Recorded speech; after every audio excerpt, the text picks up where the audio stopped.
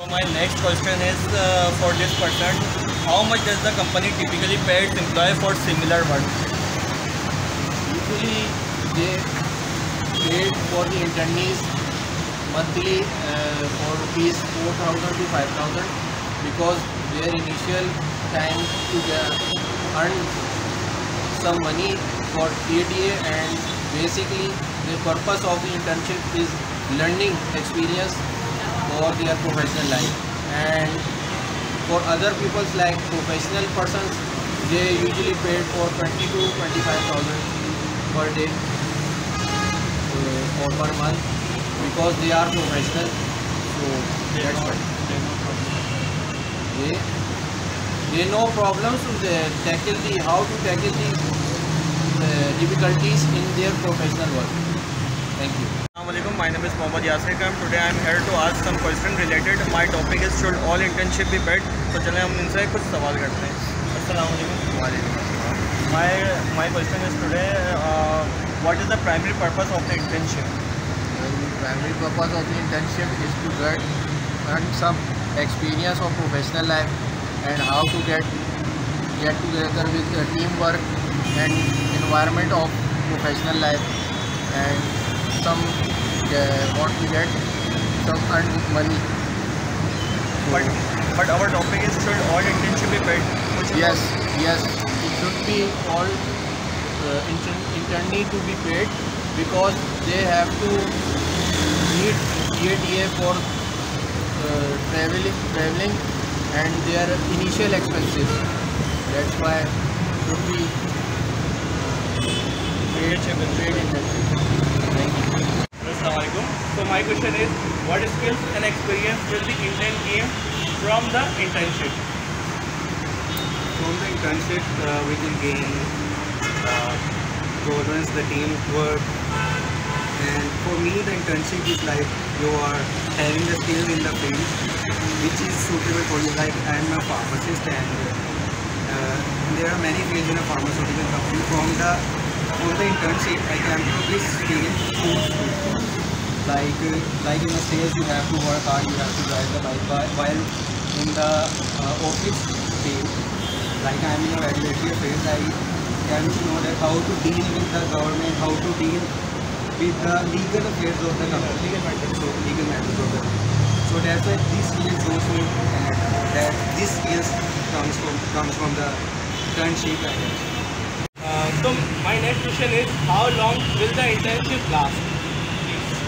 I guess internship should last 1 month at least, because in the internship you learn many things about your field. So I think it should last for 1 month at least. According to my office work, we have to know about many points about the legal affairs, about the company, about the government rules and regulations. That's why it should take 1 month at least. So I am asked our next question with our next member. Assalamualaikum. Today my question is, what are the benefits of paid internship? The benefits of paid internship are basically, number one, of course, you can get your travel expense. It's actually very nice to get paid, first of all, and you learn a lot as well. Plus, if you gain money, you get more motivated to do stuff. Basically, simple as that. Yeah. And more benefits. You could say also that students who don't really have a lot of money, for example, specifically university students, they don't really have a lot of money. Like we go sit here and like eat stuff which is like 100 rupees, 200 rupees. It would be nice to go out and eat something pretty decent, right? And number one. Another thing would be probably because we actually need the money. In a working experience, we should know how to file our taxes and stuff like that. And of course, when you get paid, the tax have to be cut and stuff like that. So we need to learn those things. Our next question is, what is your experience with paid and unpaid internship? I actually did work at an unpaid internship back like a couple of years ago, I think in 2021. It was for a brokerage firm, and I live in Kent, right, Malir Kent, and I had to travel all the way from Malir Kent to Chandigarh Road, right, and they wouldn't even pay for petrol and anything. It cost me around like I actually lost 15K just by doing that internship, you know? Like, it was crazy. I lost 15K, right? And basically another was I didn't feel motivated to work. I actually missed 2 weeks of 3 weeks of internship. I only went the first week and I was like, nah, I'm not going anymore, right? And what was the other thing? Oh yeah. When I don't get paid, I just don't feel like I need to work. Like there wasn't any worth of it. Like, okay, I gained experience by working there as a data analyst, but that's about it. That's all I got. Thank you. So our next question is, will the intern receive any benefits such as health insurance or paid time off? Please answer that. Well, as an intern, you don't really need health insurances or pay time off. You're already getting benefit by you learn something from it. There is something that you'll get a stipend if the company is really good, and that's the only benefit that I think you'll need as an intern. So health insurance, it will somewhat help you if you're if you get something from injured from being there, or you get any interaction, any sort of hurt or injury from there. So the company should pay you for that or help you in the medical insurance or something like that. Other than that, I don't think an intern is needing any sort of benefit from that. So that's all. So our next question is, will the intern receive any academic or career credit for the internship? An intern does get a certificate for it, and the experience counts as well, and it is a boost for your CV.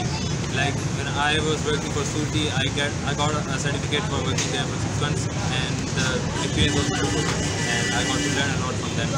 There was a professional criteria for that, and it was really helpful for me, and I learned a lot. Like I boosted my programming skills and the internship for data science, and there was a lot to learn from them. There were professional colleagues there, and they were always guiding me and helping me out.